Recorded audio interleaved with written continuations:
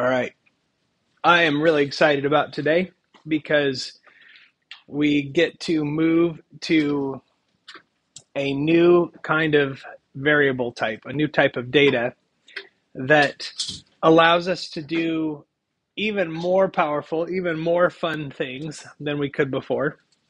And that new data type is a list or a data structure.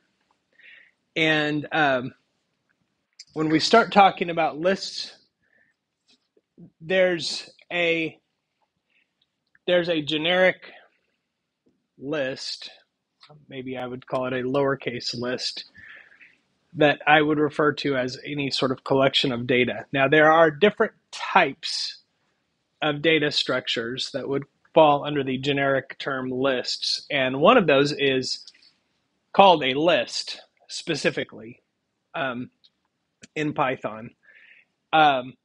In other languages, it's often also referred to as an array. So you'll hear me use array and list kind of interchangeably. There is another type of data structure today that is part of that big generic group that I might call lists, and we're gonna learn about that today. Also, it's called a dictionary. And there are some key differences between lists and dictionaries that are important to note.